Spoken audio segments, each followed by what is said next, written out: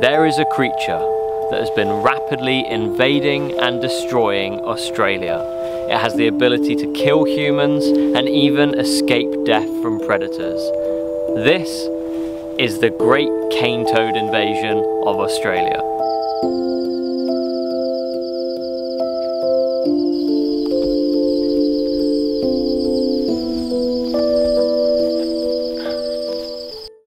Cane toads are an invasive species that were brought here in 1935 to help get rid of cane beetles.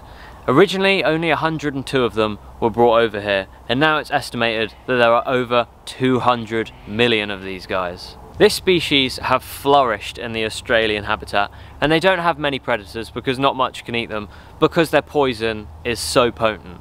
The other day we went to a local market and we even found that these guys are being sold as souvenirs, which just goes to show how dense their population is and how much of a problem they've really become. These guys are a perfect example of how messing with nature and the natural ecosystem of the planet never ends well for us. Now they are nocturnal, so we're going to wait around a little while until it starts to get a little bit darker and see what we can find.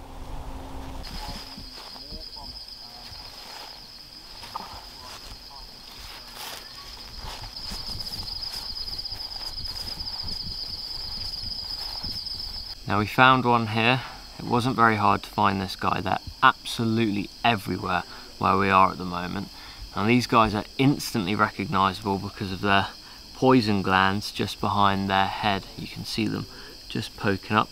Now it is said that their poison is so potent that it can kill somebody in 15 minutes if ingested. So if you do touch one of these guys, you've got to make sure to wash your hands. And this is why these guys are such a big problem here, because nothing can really eat them, so they're just spreading like wildfire. Some animals have adapted to, such as water rats. They've learnt to actually eat the insides of them so they're not ingesting the poison from the skin.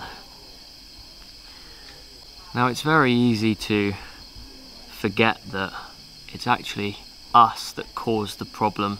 These guys aren't to blame. Sure, what they're doing is pretty horrendous to the ecosystem, but at the end of the day, they're just trying to live and we're the ones that put them here.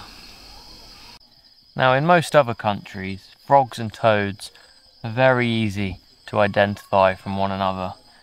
But with these guys, they look very similar to some frogs. Of course, there are other frogs that look quite different, such as a green tree frog. Instantly recognisable as a frog. These guys, quite strange looking.